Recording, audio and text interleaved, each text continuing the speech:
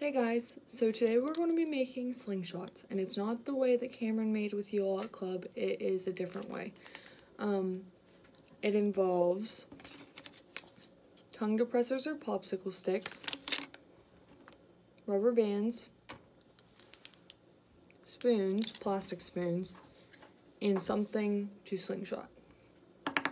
So, first you take some popsicle sticks or tongue depressors and you make a stack of them like this, and then you just tie rubber bands around the ends of the popsicle sticks.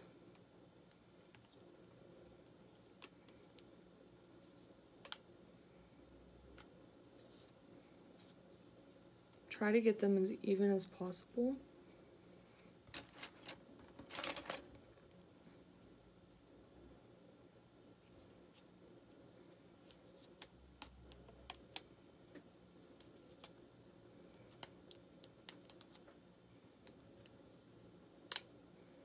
Okay. Next, after you have this, you get another stack of popsicle sticks.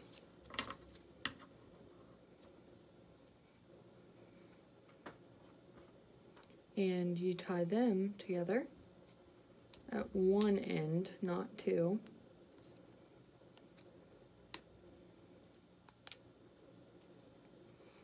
And you like split them apart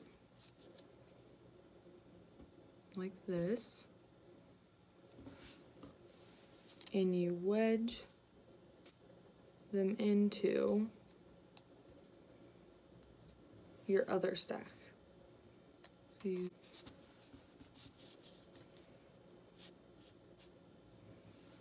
So it looks like this.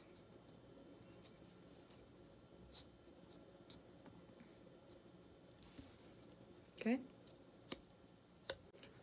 So now that you've wedged in the other stack of popsicle or tongue depressor sticks, this is where your spoon comes in. Take the spoon, place it on the wedged in piece, so like this. I know it's clear, so it's probably hard to see. And then you put more rubber bands around the stack and the spoons. Bottom edge.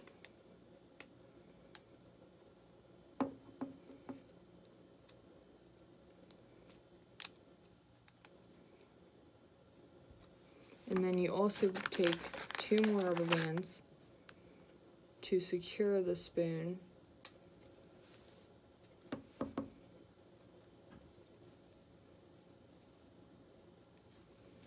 Okay.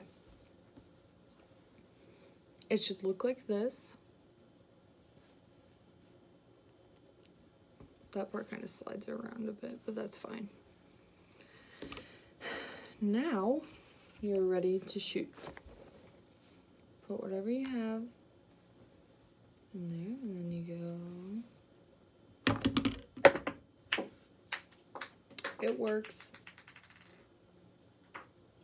This is a fun, easy activity to do at home. You could play games, like try to slingshot stuff into baskets or cups or really anything, or see who can shoot the farthest. Make sure you keep track of Boys and Girls Club Facebook page for more home activities for kids.